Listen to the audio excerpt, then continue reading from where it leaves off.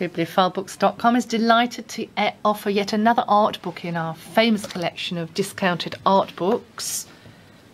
This one is on miniatures in the Wallace collection, and featuring 70 of them magnified close up, enough for us to inspect in detail, in a group of 330 works which formed part of a generous bequest to the British nation by Lady Wallace in 1897.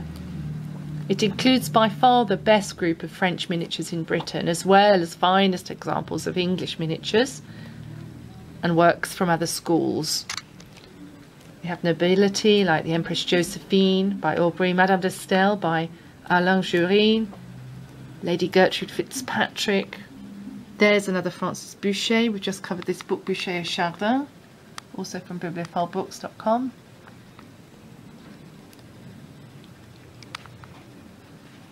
It covers social scenes,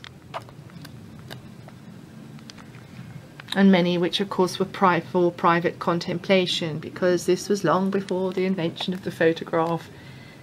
Grouped broadly in chronological order, it's a $50 large softback book,